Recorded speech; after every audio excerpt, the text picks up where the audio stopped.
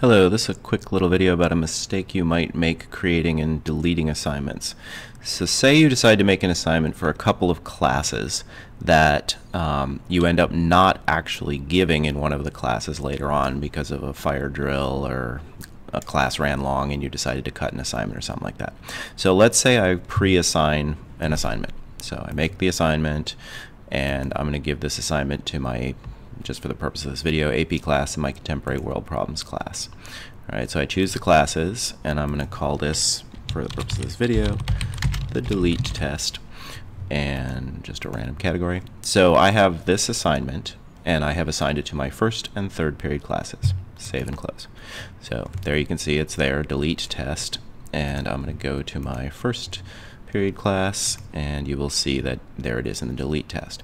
So the problem here now is, say I decide I do give this in my third period but I don't give it in my first period because of some reason. I'm going to now then go through and, first period I'm like, oh, I don't need this assignment, it's confusing the parents. I will click here on the edit button and I'll delete the assignment. Alright, confirm delete.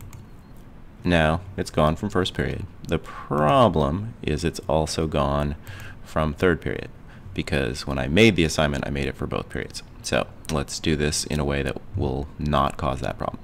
So we'll create an assignment and we'll call it delete test 2,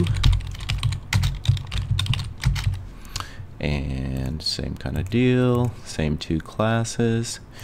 Alright, and save and close. So there's delete test 2 in period 3, there it is in period 1.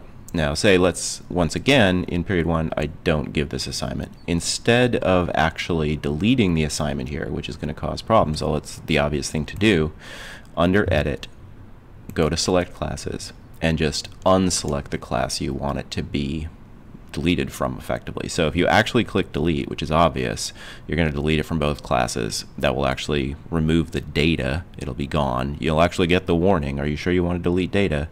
But it won't be obvious you're deleting from both classes. So instead of using the delete button, we're just going to uncheck it from this class, leave it in third period, and save and close, and boom. So it's no longer in period 1 where I never bothered to give it, but in period 3 it's still there. Alright, so that's how to delete an assignment without deleting it. You just uncheck it from the class you never actually give it in.